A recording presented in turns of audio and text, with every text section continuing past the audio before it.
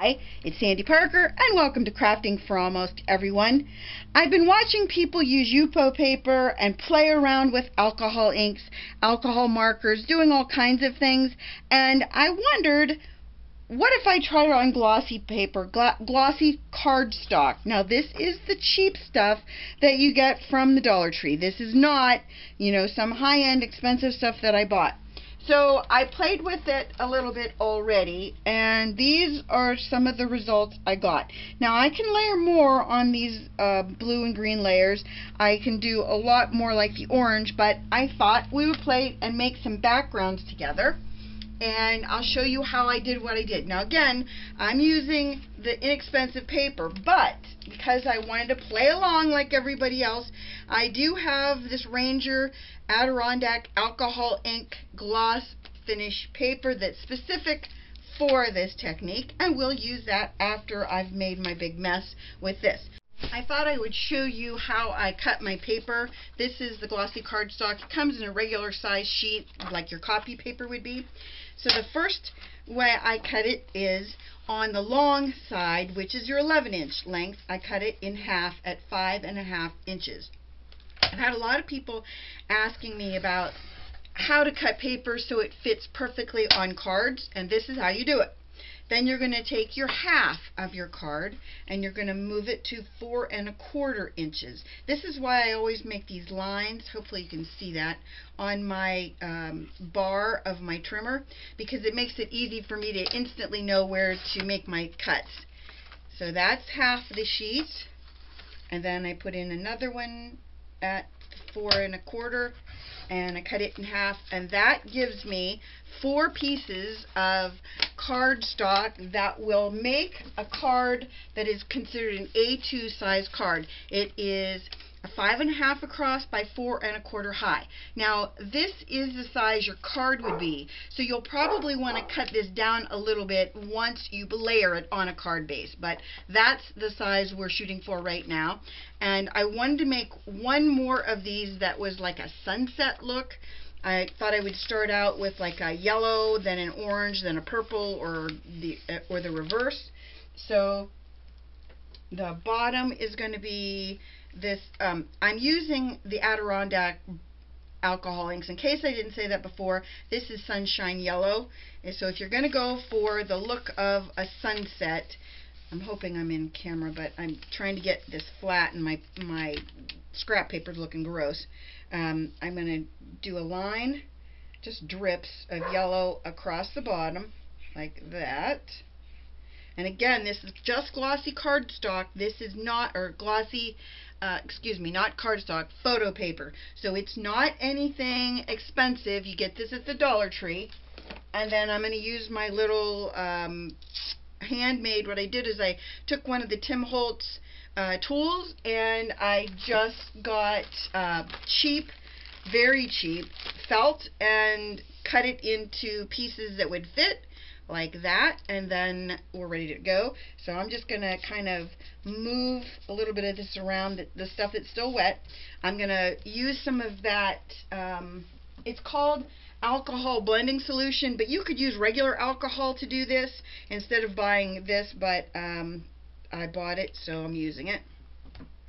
Did not know at the time that I could have just used alcohol, regular alcohol, but these are the things you learn, right? Okay, I'm going to put a little bit more down there, and I know it'll move a lot more because I have that blending solution, but I kind of want a consistent color along the bottom edge. And then I'm going to use my little dauber again, and I'm trying to only use a portion of my dauber because I want to use it for all the colors I'm going to be putting on here. Like I said, I'm going to use an orange and a purple. And this might be the only one that has any kind of like real definition. I'm going to put another line close to the edge of this. I'm going to use the blending solution on the back. I'm going to lay it down before I put down my orange. That'll give me the ability to move this, because I'm using this cheap cardstock, or glossy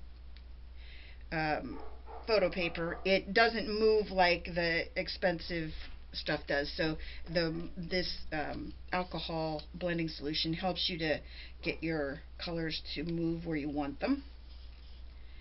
Loving it. And then after I'm done, I think what I'm going to do is kind of put some splotches of these. I'm going to go pretty far up on this because I have a lot of the orange, so I might as well blend it around a lot more. And then you can wipe excess off.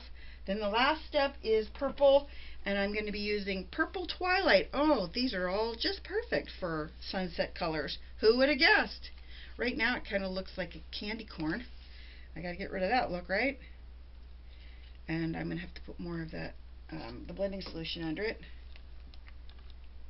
Make sure you have really good ventilation. I mean, get your windows open when you do this, because holy cow, the last time I played with this, I ended up with, I was woozy and I had a headache, and I'm just saying, just be very careful about it, because these are alcohol. And the smell is fierce. Alright, so the background is dry, so now what I want to do is I just want to put some spots around. Just kind of dribble my purples in.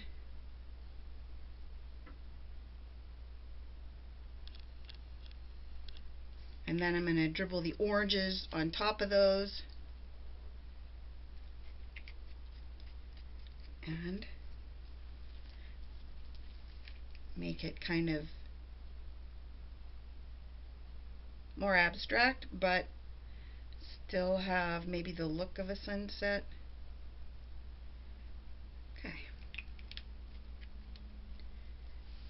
And then I'm going to squirt a little bit of this around, and then after I do that, then I'm going to run them off. And the direction I'm going to run them in is this way. I can explain it like that, so that I can get the purples not to ruin my oranges and my yellows. And then I'll run the oranges back and forth a little bit. Let's see if I can get a little bit more of the blending solution on the orange section. Okay, now I'm just going to take my dauber and just kind of daub around, and I'm going to kind of twist it as I do it, because I want a little bit of motion if I can get it. And it also helps you if you have a section that you just can't seem to get covered. This photo paper just doesn't sometimes accept the alcohol, and so you'll have like spots that are kind of matte looking. So if you have that happen, this works to fix that. Okay, so that's my last one, and I'll go on to making our cards. So what I did when I did my first ones, after I kind of got an idea of what to do, I have this alcohol blending solution. It's kind of like an alcohol mark, one of the colorless blender markers. It just kind of created a background for me. So then what I did is I took one of these foam dauber things and I smeared it around with some color.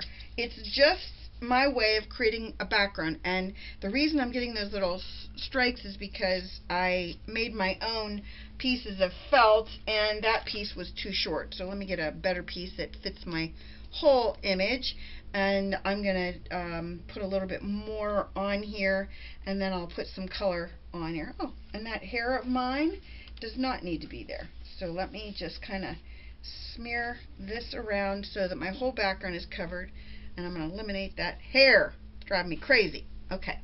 So then I'm going to put some sunshine yellow, and I'm just going to do some drops. Again, this is how I did it before. I just threw a few drops around like that. My paper wasn't as curly as this is because it was smaller, and I'm not crazy about the curl. And I'm just going to kind of pounce this around and move my color a little bit. Then I'm going to take some meadow green, and I'm going to just put a dollop here and a dollop there.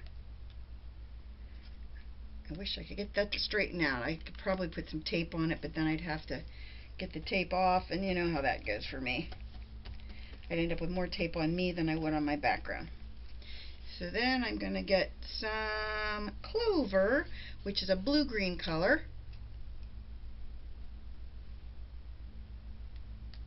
Now, one thing I will tell you is you should be in a pretty well ventilated area when you do this, because this stuff does put off a very strong alcohol smell. And I remember a video that Patty Tolley Parrish put up a long time ago where she seemed like she was inhaling too many of the fumes, and she said, I think I'm starting to get a little bit woozy from this. And I thought, note to self, remember that if you're playing with these alcohol inks.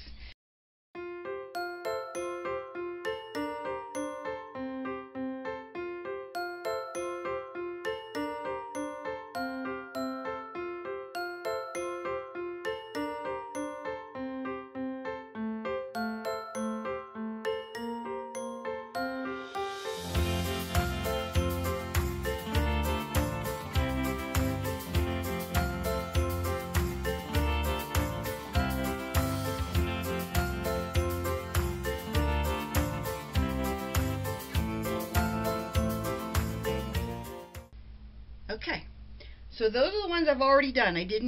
I only did one new one. So now I'm going to take the real paper and we're going to see what we get out of this. I have no idea what to expect because, as I said, this is my first time with it. So I think I'm going to go with completely different colors so that I end up with a look that's more distinctive with these. I'm going to start out with butterscotch.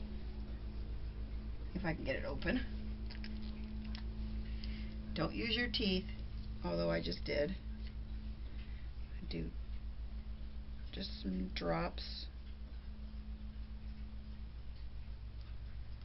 Now my other one probably would have had the same impact with the circles if I didn't have the curls to the paper, but these ones have that curl. This is a currant color, so it should be a purple.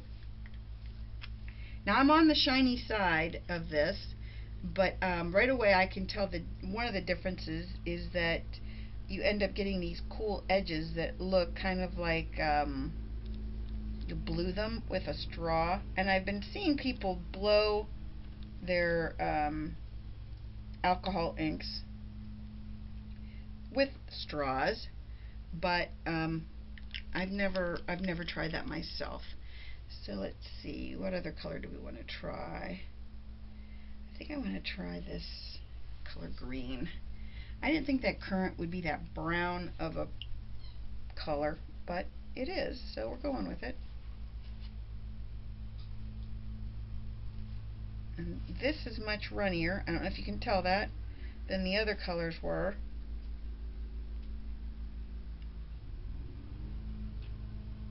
This really looks 70s to me, if you remember the 70s at all. I got a little bit too much in that section, so it's moving, but I don't think it'll move for very long. Okay, I'm going to do one more yellow color, I think. Or should I do an orange? I'm going to do sunset orange to offset our other yellowy color. We'll really make it look 70s. There's nothing that says 70s more than yellow, orange, and that ugly green, if you know what I mean. Okay. I did not put any of that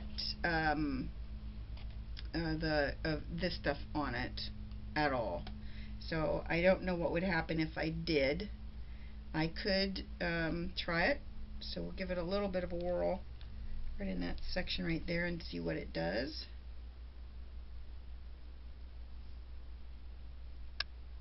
On this paper, it kind of does what the what a blender does on when you're using it on alcohol markers. It lightens it and kind of makes it blurs the edges. I'm going to try and put it around the edges and see if I can get my colors to kind of blur on the edge. You know, to fill the edges in. See if we can get it to do that. The orange is doing it a little bit. I don't know if you can tell that or not. Let's see if I can put a little bit. Oh, who cares? I'm just squirting it now. Let's see what that purpley does. If you've never played with alcohol inks, they are addicting. And I made Christmas ornaments with them a couple years ago and did a video. It was my very first year of doing YouTube, and I did a video with them, and I got so addicted that I ended up, I don't know how many videos I made of me doing those, but it was so funny because every time I thought, oh, okay, I'm done, I'm not going to do any more, then I ended up doing more and more and more, and I had such a good time with them. So if you do play with these, just remember they are addicting. I'm going to put a little of this watermelon just to see what it does. That's fun. On that corner right there. So I have to be honest, I don't see a huge difference. I mean, it's definitely different than the other paper, but I wouldn't say it's different enough that it would make me feel that I needed to buy this paper over the other paper. Now this one is completely dry. I mean, it's not a significant difference in my opinion. But again, I don't, you know, I'm not by any means an expert at this. I just love making a mess. If you know me, you know that's true. Put a little bit more of this on this one because I just don't feel like I made enough of a mess of this one. Okay. And I'm going to squirt a little of this on this paper. I do think this stuff reacts a little bit different between the two. You know, when you're squirting it on the photo paper, I don't think it does the same thing as it does with the other paper. So maybe that's the difference, is that you get a different, it's a different reaction. You can see this one, it didn't lighten the colors at all, but on the other, on the paper that you're supposed to use it on, it definitely lightened the colors. And so maybe that's the difference. Hold on, I gotta do this edge to get the, there. I just want to get that dark onto the edge of the paper. So that's the beginning. I'm going to do another video where I turn some of these into card and see what we can do with it. I thought it would be fun to just play with it and see if we had a big difference. If we did, then I would say let's only use the, you know, the good stuff, but I'm going to play with all of it and probably mostly play with the cardstock because I have a lot, or the photo paper, because I have a lot of photo paper. I might as well play with it, right? So I hope you give this a thumbs up and subscribe. Tell one friend about me on social media. I'd really love that. And thanks so much for watching. Bye-bye.